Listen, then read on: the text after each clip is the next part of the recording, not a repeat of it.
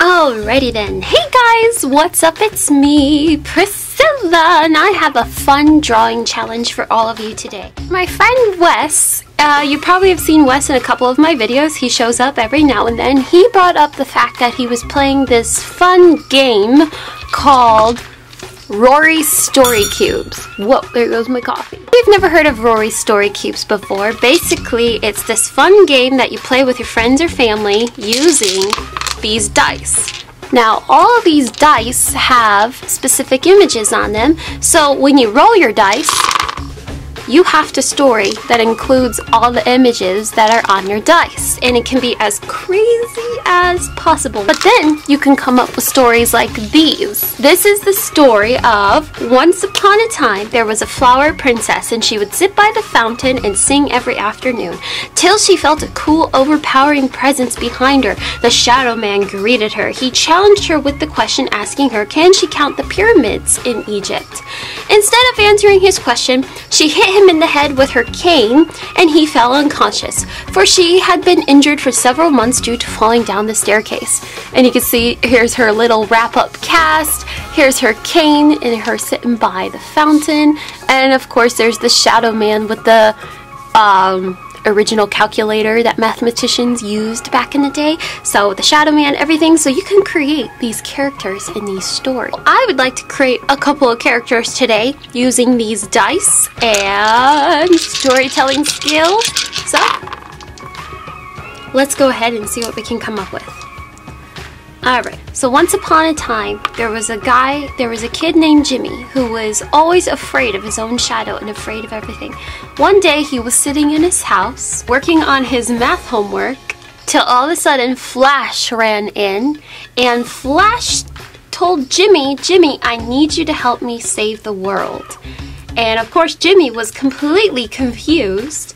So the Flash ran away, giving him a couple of instructions and directions on how to save the world.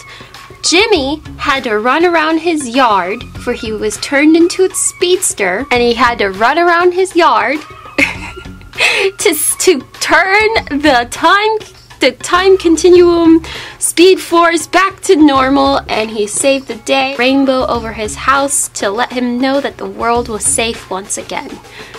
Alright, so let's draw Jimmy and the Flash. So I want to go ahead and do some Copic markers to illustrate all these with Copic markers, just because it has been so long since I've used Copic markers.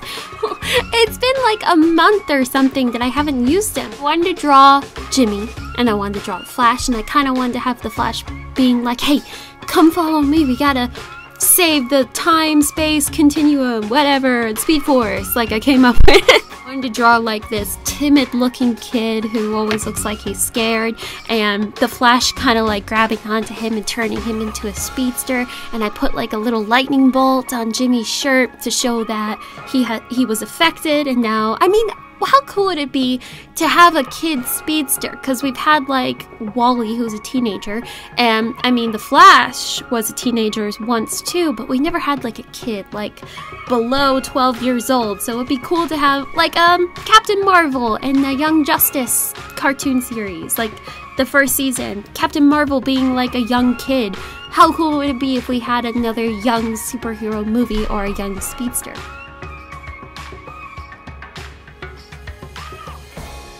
Let's do another.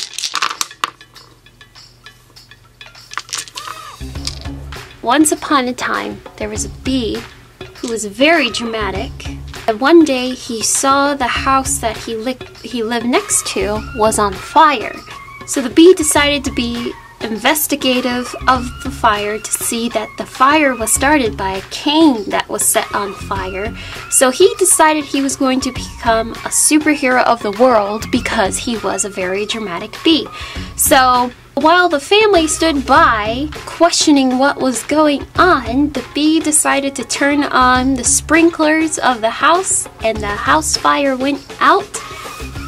And it was a miraculous, wonderful day because he saved the world. And once again, another rainbow came out to say, hello, you saved the day. Whoosh, magicalness of nature. Woo! Let's draw our superhero bee. I feel like this is a thing going on right now with all the superhero themes. And that's the thing about Rory's Cubes. You can have like topics when you're playing with your friends or family. I saw a couple of guys on YouTube because I wanted to see how people played these games, because I've never played it like with friends or anything by myself. I never went to an actual event where somebody said, hey, let's play Rory's Story Cube. So I watched a ton of YouTubers, and one guy was saying, hey, I'm going to give you the topic of horror, and you're going to tell me a story tell me a scary story using Rory's Story Cube. So that's really cool that you can give these people these themes, and they have to come up with a story only using the images on the cubes. And they have like 3 different varieties. I think there's like 4 actually, but I bought the Voyage and Ready, Lights, Camera, Action one, and the one that was like Far, Far Away. It was a green and blue package, and I bought those for my art class to use too.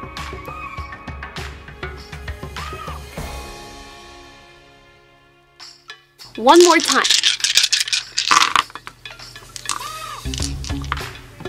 Once upon a time, there was this fish, and she wanted to be a professional singer.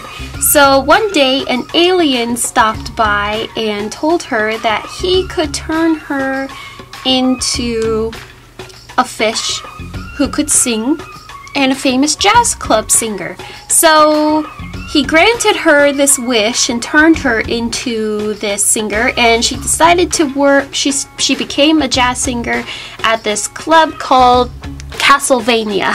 This guy named Blue decided to show up, because it's an L, I don't know. And he was investigating a murder mystery that happened near the jazz club Castlevania, and he questioned her because there was a guy living in a teepee outside of the jazz club restaurant, and he was murdered with his own arrows.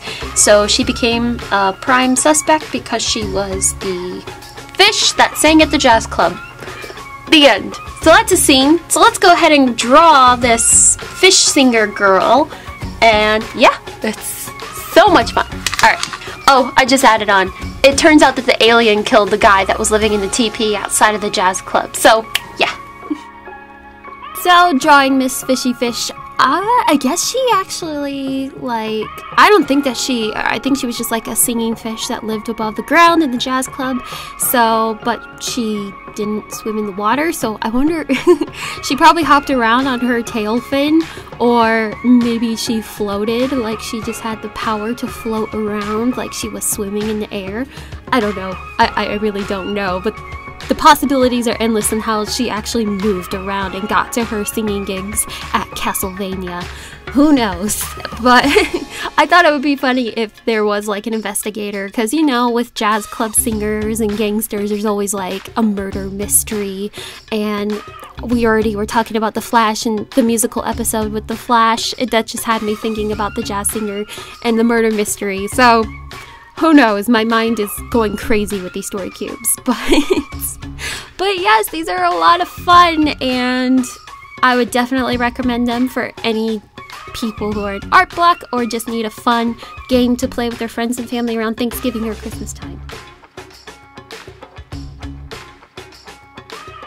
So if you're having a bit of a art block, then this is what you need to do. Buy some story cubes, plus it's a really fun game for you and your artist friends to participate with, or you're just feeling a little bit bored for the day and you want to make something. They're your best friends. I bought mine from Walmart, and I actually went ahead and I took these to my cartoon art class that I teach, and they loved it. They absolutely loved it. They had so much fun, and they came up with so many crazy characters. It was really, really, really cool, and I'm so happy that I got to introduce this to them, and thank you, Wes, for suggesting this. But yes, guys, I hope you have a most wonderful day, and I will see you all later. Bye!